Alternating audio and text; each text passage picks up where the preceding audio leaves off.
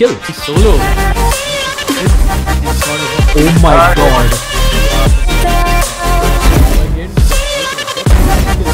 Party was not by it.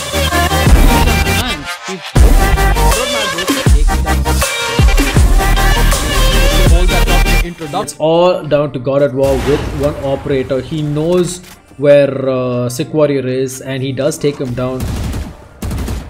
Pops out his ultimate and will get another kill onto Sick Warrior though, but will it be enough? Gets another onto Solo. This man already 3 kills in, needs 2 more, so it has to be the ace clutch coming in from him. And there you go, kill number 4 as he has the spike. 35 seconds left, he can go in for the plant. Malika, last person alive. Will she be able to clutch this one out and get another round, or will our good friend God at War be able to pull off a crazy clutch? And it looks like he's going to be making the long rotate to the A bomb site. 20 seconds left. He should be able to make it and get the plant. He's using his ultimate right now. What a waste of party from Malika though.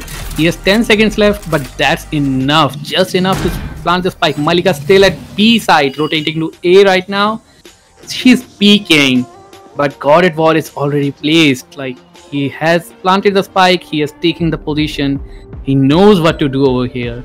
Let's see if Malika can bring another win for her team. God at War is just adoring his prime Vandal right now. He's so relaxed. That's quite strange to watch in 1v1 situations.